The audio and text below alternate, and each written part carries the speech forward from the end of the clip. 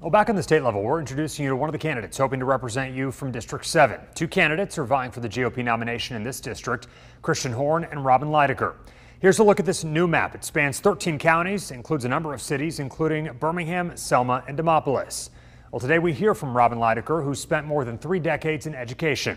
She plans to lean on that experience when addressing education, which is one area that she wants to focus on. And when it comes to improving schools, she wants Alabama to have more control over where the money goes.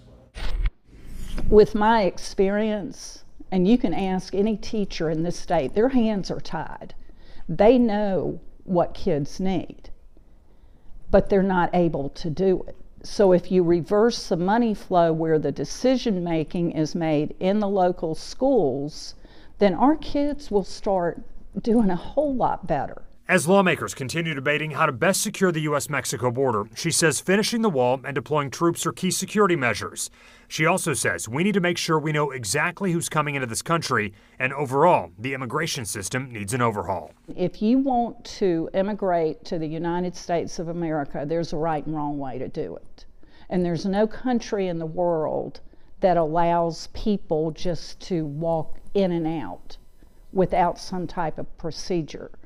So, I mean, wall, yeah, I don't have a problem with that at all. Another topic we discussed, whether the U.S. should send additional aid to help with the war in Ukraine. I don't feel like we ought to just completely pull out of helping them. I just want some accountability for the money that's being spent and some answers as to why we're spending so much money there, not as much in Israel, and very little to protect our own border. On working across the aisle, Litaker says while she's always been a Republican, there is common ground out there, and she believes she's the one who can help folks from both parties figure out what's best for the nation. This isn't about being a Republican or a Democrat. This is about neglect in District 7.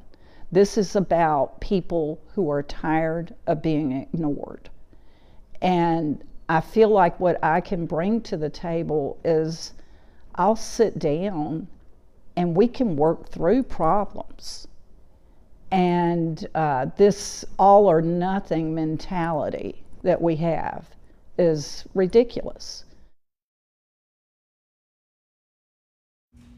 If you missed part of that interview, you can catch this one and others right now on the free WVTM 13 app. So when you go to the app, click on the section that says Commitment 2024. We've got a great voter guide for you. It takes you through candidate by candidate, gives you access to things like sample ballots, and also a link to check your polling place.